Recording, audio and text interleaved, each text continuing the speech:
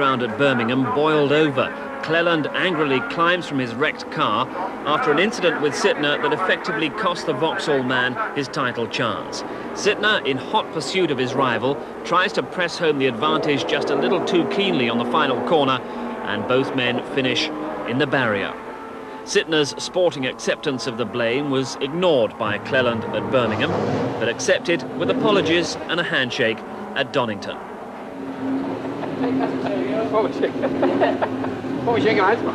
Signal that battle would be rejoined here in round 11. Sytner against Cleland for honours in the new 2-litre class that forms the exciting foundation for next year's championship. But ahead of the 2-litre cars on the grid, the Ford Sierras running their last races in current Class A trim. And near the head of the field, two more great rivals, Andy Rouse and Rob Gravitt, who at Donington was poised for this final Class A title. Surprisingly, though, for a man with 7 race wins, Gravitt off the front row of the grid, a front row of Andy Rouse and Tim Harvey. Gravitt alongside Graham Good on row 2. Row 3 was a rather troubled Lawrence Bristow and Dave Brodie, one of the great characters returning to the championship. Quickest man in Class B, once again John Cleland in the Vauxhall Cavalier, but pushed hard by Tim Sugden and Frank Sytner. Murray Walker describes the action. 15 laps of Donington's superb circuit, and this is the race that could decide the Class A and B British Championships. Andy Rouse in pole position on the left, Tim Harvey second fastest on the right, straight through the middle. A great start from row 2 by Rob Gravitt in the white Sierra. Down to Redgate. Rouse leads, Gravitt alongside him. Behind him in 3rd place, it's Tim Harvey. Then Sean Walker, Lawrence Bristow in 5th position. Down to the Cleland curves at 120 miles an hour. Rouse, Gravitt, Harvey. Sean Walker is 4th, Lawrence Bristow is 5th, into the old hairpin at 80 miles an hour, accelerating away, in car with Rob Gravitt, up to McLean's at 120 miles an hour, Andy Rouse in front of him. Watch Rob changing gears. 3rd gear for the right-hander at McLean's, and now up to Coppice. Here they come.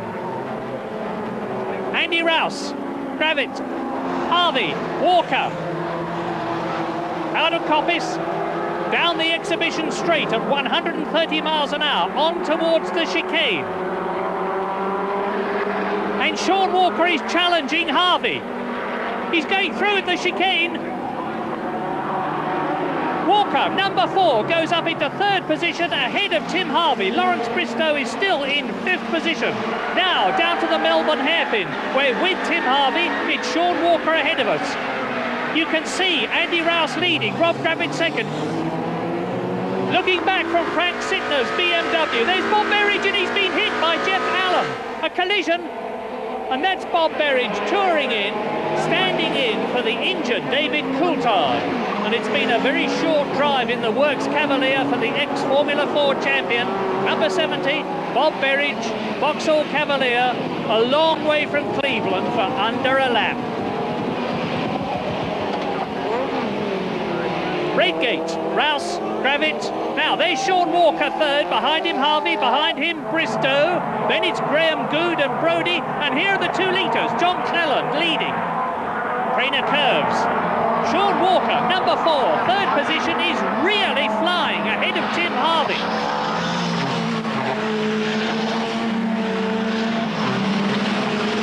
And up ahead of them to McLean's comes Andy Rouse, and he locks up his left front tyre. But he has a new lap record, 90.6 miles an hour. He's leading Rob Gravitt now by nearly 2 seconds. There's Rouse, Gravitt 2nd. Walker 3rd, Harvey 4th, Bristow 5th, Graham Good, number 15, in 6th position. Out of Coppice, down the long straight to the chicane. Good is challenging. Watch him. In the black Sierra, Lawrence Bristow ahead of him. Good having a look at the chicane, but Bristow keeps it behind. Now, out of the chicane, down to the Melbourne hairpin, and Harvey raises the dust on the exit. And that's Dave Brodie, out. Returning to racing after a long layoff, and it hasn't lasted very long. But out of the hairpin, Dennis Leach in the Sierra is being caught by the 2-litre leaders. Number 50, John Cleland. Number 55, Frank Sittner. Behind them is Jeff Allam in the BMW. Third in class, we're with Sittner, chasing his 2-litre rival, John Cleland. Now, the last time they raced, they had a collision at Birmingham. They won't want to repeat that again, but they are racing for the 2-litre title. Sittner. Once again then, it's the front-wheel drive Vauxhall in front, chased by the rear-wheel drive BMW, the 1989 British champion versus the 1988 British champion.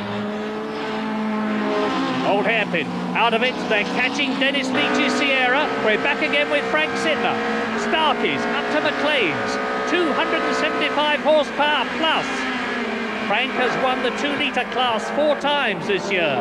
John Cleland has won it 3 times. And behind them, Jeff Allam in 3rd position. It's all action in the 2-litre class, and that's Nick Whale hitting Mark Hales in the Mitsubishi. And through goes Ian Forrest. Mark Hales has lost 2 places, but down the straight, Frank Sittner is going for it. Up alongside John Cleland into the chicane. John Cleland keeps his place, cuts in front, goes out of the chicane, down to the Melbourne hairpin again. He's still leading in the Vauxhall.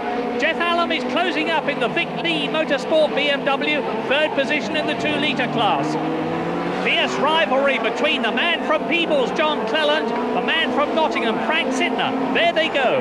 They both need a win for the 2-litre championship. Up to Goddard again, the left-hander, which leads into the start and finish straight. Vauxhall leads, BMW 2nd. Cleland, Sittner up alongside the rear wing of the Vauxhall, but he drops back as they go down to Redgate. Here they come. Cleland.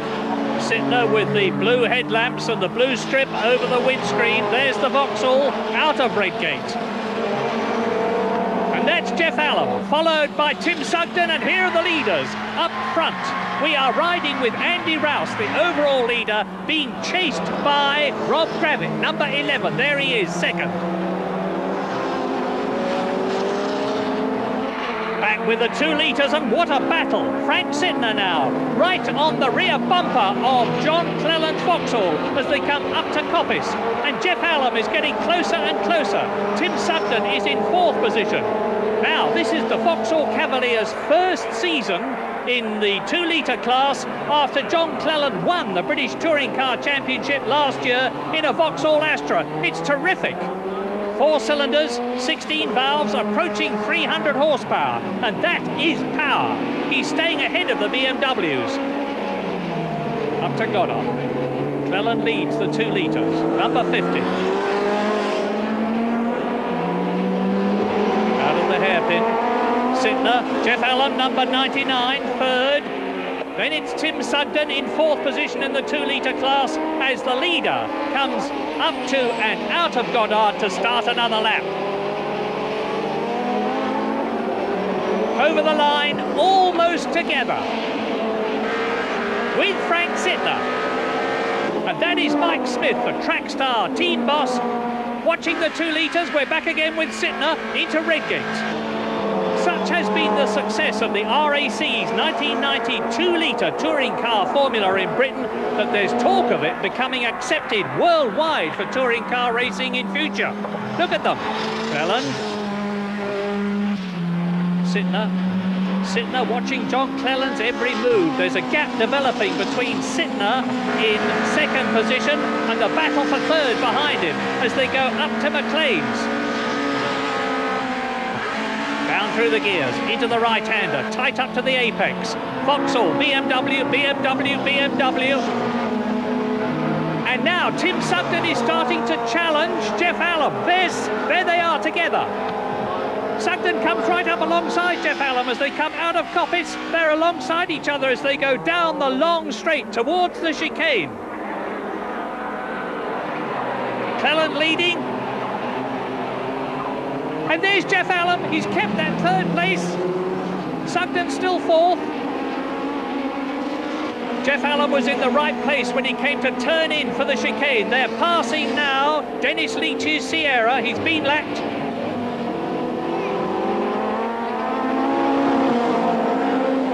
Sitner, left-hand drive. John Cleland, right-hand drive with the Vauxhall. Sitner coming up to the rear of the Vauxhall as they go into Goddard again. There is only 1.6 seconds between Cleland in the lead in the 2-litre class and Jeff Allen in third place as they complete the lap. And now Sugden is challenging. Tim Sugden, fourth position in the 2-litre class as they come up to Redgate. There are the leaders. And there is Sugden. He's going through on the inside. He's taken the position. He's up into third place in the 2-litre class. And that is Mark Hales leading Ian Forrest and John Clark. Two BMWs chasing the Mitsubishi. Down to Redgate, absolutely together. Hales in 15th place. Forrest 16th. Clark 17th. But it's anybody's position.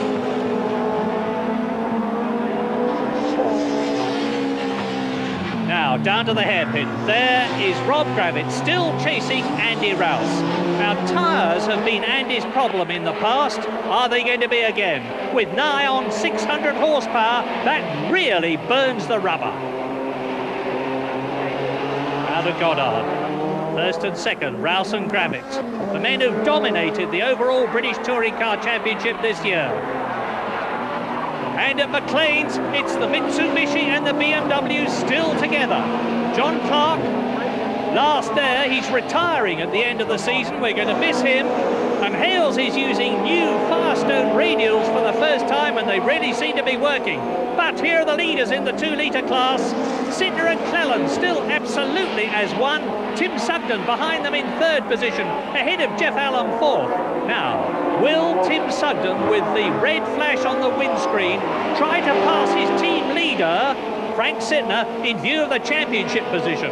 I very much doubt it, but we'll see. They're together as they come out of the Craner curves, pulling away from Jeff Allen. Cleland absolutely online. And it looks as though Frank Sitner just hasn't got the horsepower to get past the Vauxhall.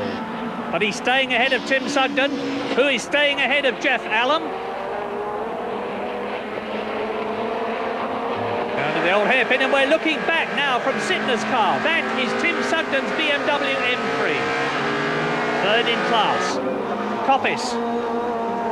Out of Coppice up to 130 miles an hour.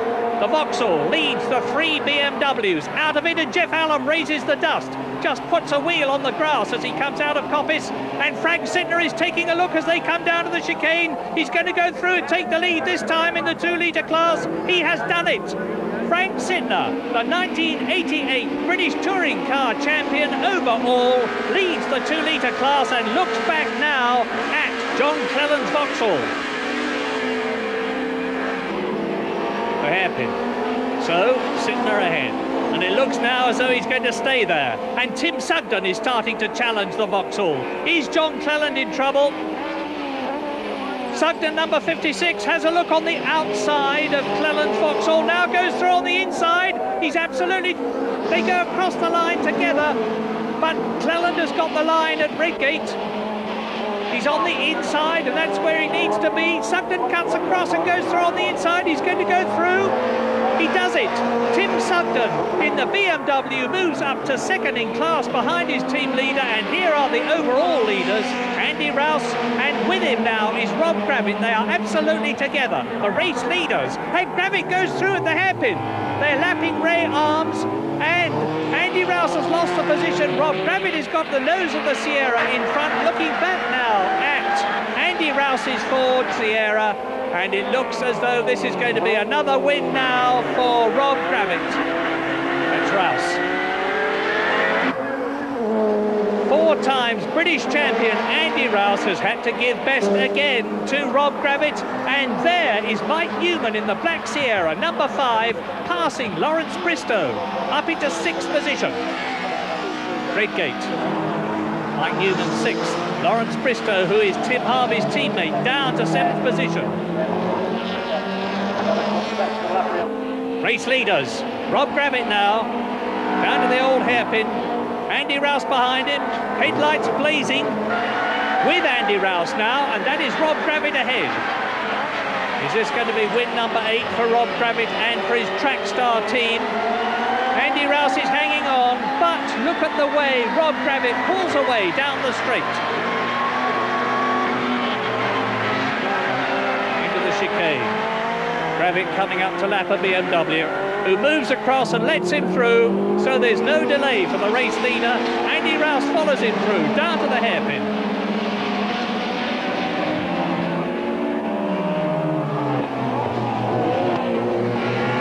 Gravett seems to have it made now. Up to Goddard again, the end of another lap. Gravett leads.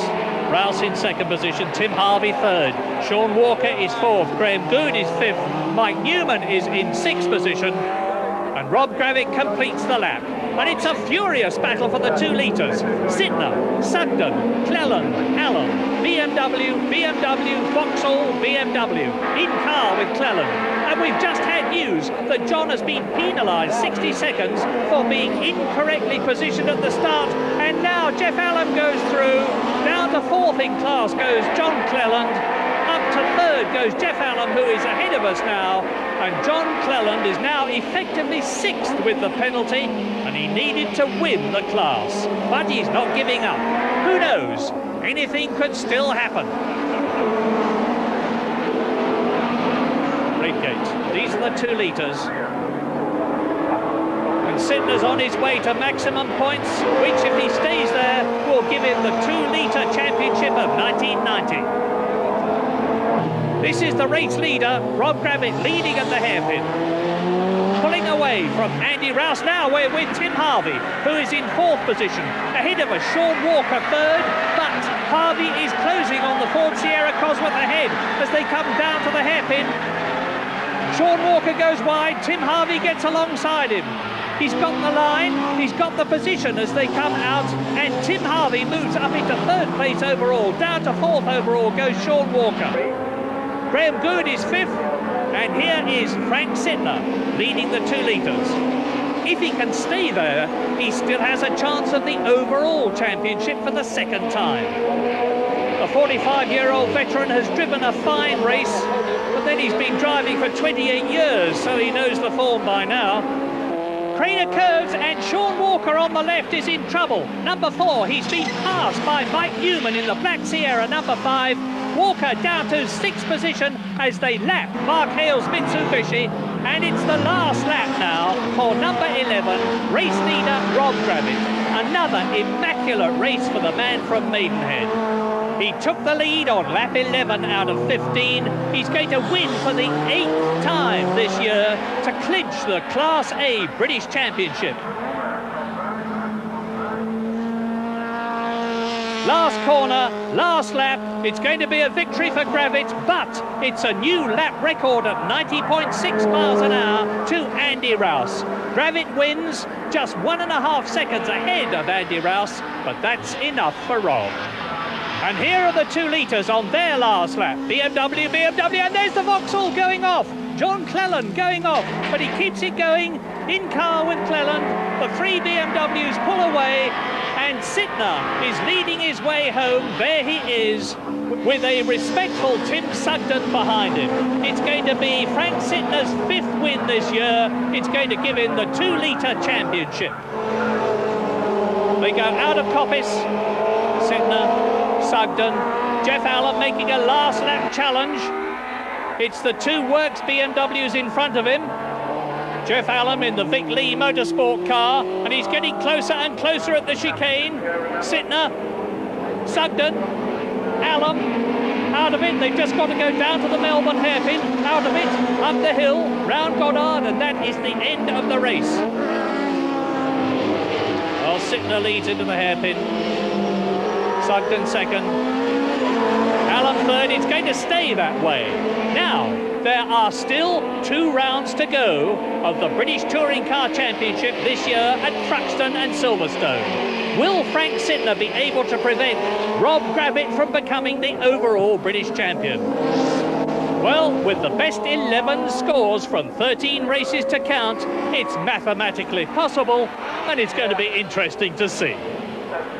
A victory, though, that means Rob Gravett seals up the Class A title, 8 race wins from 11 starts, and hot favourite to take that overall championship. The gap to the 2 litre man Frank Sytner, 26 points. It looks comfortable indeed for Gravett, and we'll be describing what happens in those final 2 races. You'll see those in due course on Grandstand. Other motor racing news, Thierry Boutsen is leaving the Williams motor racing team to